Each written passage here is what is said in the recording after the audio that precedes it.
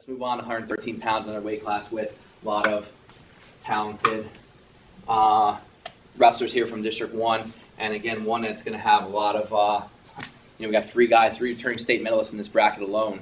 And so, if you go based on that, there's only one spot left for the remaining guys in the bracket to have a chance to go because, Burke, Parker, Campbell, they're as tough as they come. And, they're going to butt heads here to this weekend most likely. And, they might be doing a little dance next week at Hershey when it comes time to medal. So here we go. Going back here, I'll step over here. We have Jason Amy, third out of the Central, and Raymond Calderio from third out of the East from CB South. Going Calderio from CB South, and I apologize if I'm mispronouncing your name. I just think the CB South, knowing the staff and stuff there, I'm not totally sold on Upper Moreland wrestlers. I'm gonna cite record on this one, or schedule on this one. Here we have Jacob Reed from Henderson, second out of Central. Ty Ortone from Pencrest, who is a fourth out of the West. And I'm going Reed. Again, Reed, the junior, tough kid. He's going to be fighting, we'll see down for that one of those spots to go to Hershey. As you said, I got Campbell, Burke, Stromer, and Parker as your seeded wrestlers. We have Jacob Mejias from Upper Darby and Harrison Adrade from Souderton. Again, apologize for the name. I'm going Mejias from Upper Darby. Just a senior going into sophomore. I just think just watching Mejias wrestle, real tough, real quick, athletic, and to cause problems for the young Souderton sophomore. And last one, Liam Babauta from Octorara, and Jarek Svanson from Upper Perk.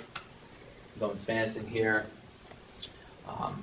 Besides the fact that his coach has a great haircut at Upper Perk, again Svanson, Upper Perk clearly wrestling a tougher schedule, and that's what I'm going with on that one. So we have our quarterfinals set up, and we're going to get to that right now and move over. And let's look here. Jacob Campbell and Calderio. Pretty safe bet here. We're going Campbell. He's going to look to again get back to the final. If not, get back to Hershey to get back on the podium. And we have Reed and Burke. Burke with the win to set up a semifinal. Campbell again. A lot of that's finals material right there in the semifinal match. But we'll see it first thing on Saturday morning, first round. We have Stromer Mejias. I'm going with Stromer from Downingtown East. He was a champion out of the Central. Again, had a chance to see him a few times wrestle this year. And, kid's got a good motor, and, he really goes.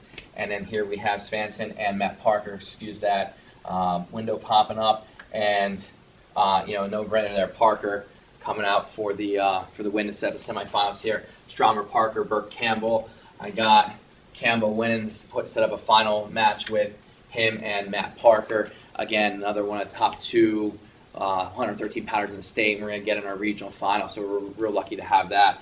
Let's go down and let's look at the wrestle backs, and I'll give you a little bit of suspense as far as who I'm choosing here to come out. And we come down here, we have Amy versus Svanson, Dortone, Mejias, Adrade, Reed, Babauta, and Calderio. I got Svanson winning again, not so on Upper Moreland. We saw it last week, some of the guys going down and had big records.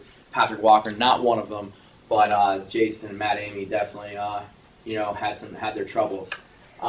Moving on, Dortone Mejias moving on with a matchup with Svanson.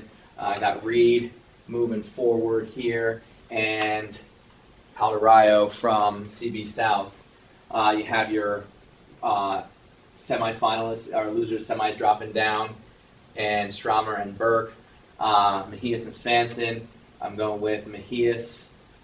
Sorry, it's a little bit jumbled there. Mejias, again, senior, and he's wrestling very well right now. And I'm sorry. Yes, that's it. And Reed. Let's have a Reed Stromer match. Have as you can see down here, I got Stromer and Burke in the finals, with Burke winning, with Reed taking 5th place, Burke taking 3rd. And as we go back up, here, got Jacob Campbell winning it all here at 113 pounds.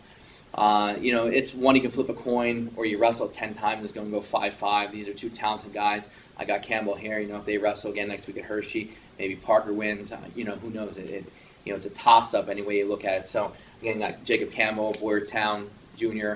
as your 113-pound champion in the region this year.